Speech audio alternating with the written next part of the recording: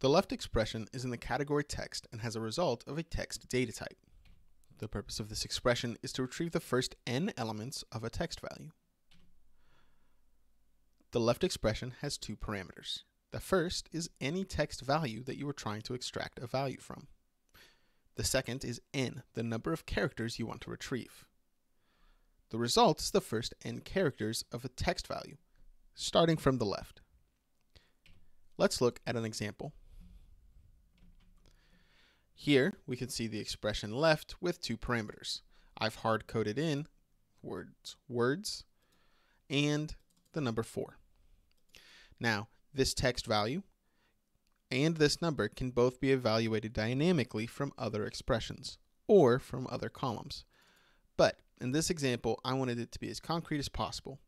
So here we're trying to get the 4 leftmost characters from the text value here.